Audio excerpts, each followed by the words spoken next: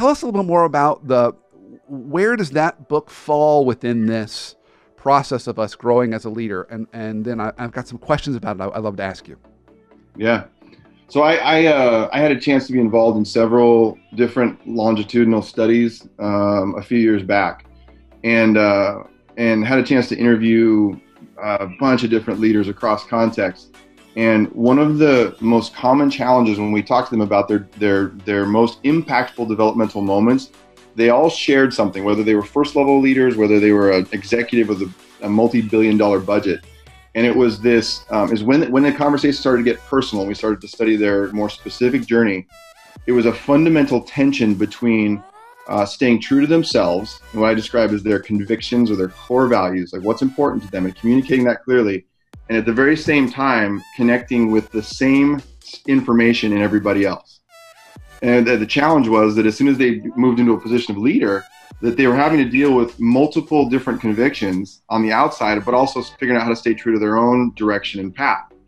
And so it got me really, really interested in that dynamic. Like, why is this the common theme in how people are wrestling with these high pressure kinds of moments in their careers that were they're developmental, developmentally so important. So I ended up studying that process for years, and I didn't find a lot in the leadership literature, to be honest, that sort of looked like what we were seeing. So the place where I found the most information was actually in marriage and family systems theory. I don't know if you're familiar with family theory. Oh, absolutely. And so I dug deep into that literature in terms of people's emotional processing, because we realized that this was the fundamental tension. And what we found in our work was that people had what I describe as a habitual way of responding.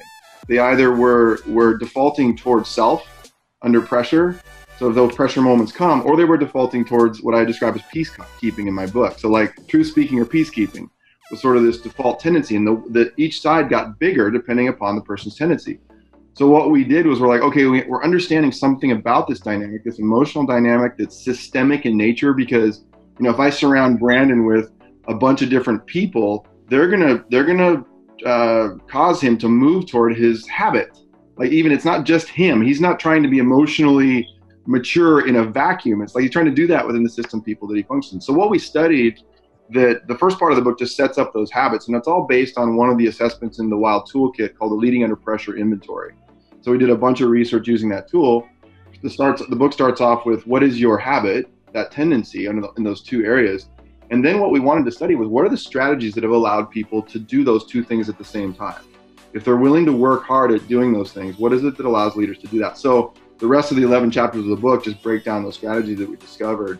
And I can tell you, in a moment about the secret sauce. So we've done some research on which strategies are most powerful. We found that they all were important, but there were certain ones that were more impactful than others. And every book is anecdotal. I think it's just autobiographical. It's something that I wrestle with in my own leadership and life, is about my own habits. And so I think part of it is you're kind of being a self-therapist, trying to figure out, how do I show up better under pressure? So that's kind of the foundation of the book. Yeah, so I actually would love to get a couple of those nuggets from you about some of those strategies you found to be the most impactful. You mentioned 4 C's in there too. Tell us about those. Okay, so funny, I just wrote something up on this yesterday that I've never had a chance to write about. But those 4 C's I talk about, what I mentioned, those, either move towards self or towards other, and we're trying to do both at the same time. Yeah. Whether it's a conversation with your teenager or whether it's, working with your team. And so what I realized in the book is I had to set up a foundation of certain things that need to be in place even before the conversation begins. And so those 4 things were competence. So certainly my feelings and efficacy around my own competence or skill affects how I show up when the pressure comes. Yeah. Community of people. If you're not surrounded, it is very difficult to be composed. So if you don't know who's surrounding you, and I don't mean like literally, I mean like, that are around you at a given season of life. The culture that you're in, certain cultures don't actually encourage people to be more mature versions of themselves. And so being aware of that, and then culture, and then character is the last piece that I talk about, because even before I want to say, the book's not going to do you much good if you're not willing to edit. And so I think it takes a character of editability. It's a word that I made up. Someone who's willing to have the backspace key hit on things that even feel like they might be part of their character. And so So editability and a willingness to change is sort of a key ingredient in all of it. So that's what those 4 C's that set up that foundation are about. Yeah, that's really cool. So the last one there, that seems like that's either you got it or you don't. I mean, you can't. I don't know if you can coach someone to edit, be willing to edit, to be open to that. Well, actually, there's some interesting research out there that there are ways to build that even in resistant people, which I'm really fascinated by right now. Especially some of it's coming out of the therapeutic or the psychoanalytic literature. Yeah. That you can, and something I was mentioning before is that the way that you invite people into a process or a moment or a conversation, even the way you ask a question, increases editability, increases the possibility that they'll actually develop.